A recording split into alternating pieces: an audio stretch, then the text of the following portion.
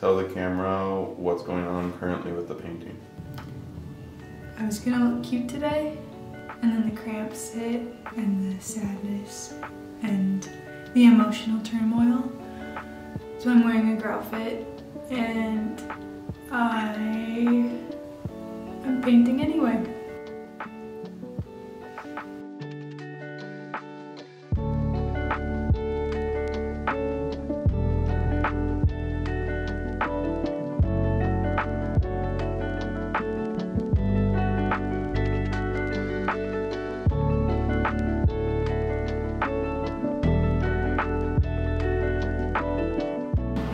This is my Vicks plant. I started growing it in college. I have an olive tree, a Dracaena. I think that's how you pronounce it. I don't remember what that one's called.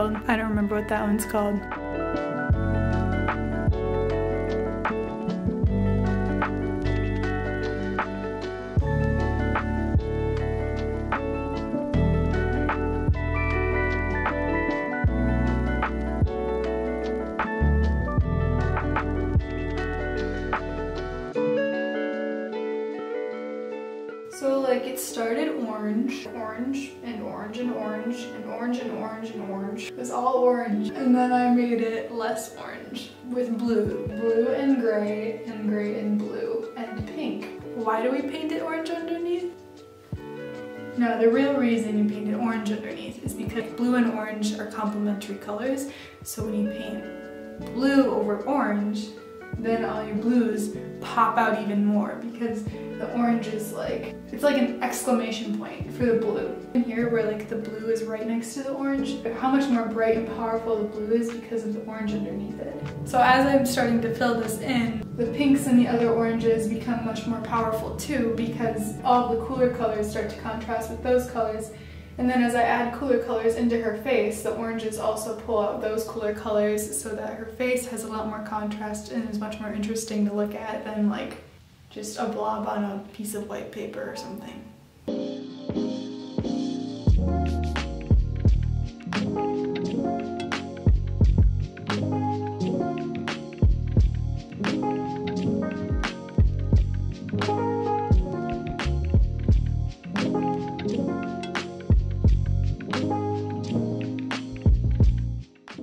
I got this cute little thing. I'm trying to decide what to paint on it. I might paint my dog. Oh, thank you. Go out of the room now so you don't drink my terpenoid. This is like, I think this is like day 4 or 5 of painting. I've only talked one day because I just like couldn't muster the energy to move the camera. Oh, fun story. This apron got me thinking of Little House on the Prairie. When I was a kid, I was in a Laura Ingalls Wilder pageant. Laura Ingalls Wilder pageant.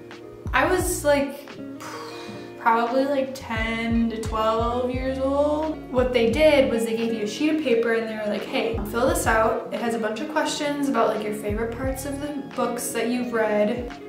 I had only read the first book, so I said, what was your favorite part of the books? My response was, I liked the part where Pa butchers the pig, takes the bladder out, blows it up, and turns it into a balloon that the kids could play with. Did you think it was funny when Pa blew up the bladder and then they made head cheese and stuff and they played with it? No, I didn't really find it funny. I found it disgusting. I don't know what else I said. I think it was because I was the only kid that was like barefoot. I actually won the pageant.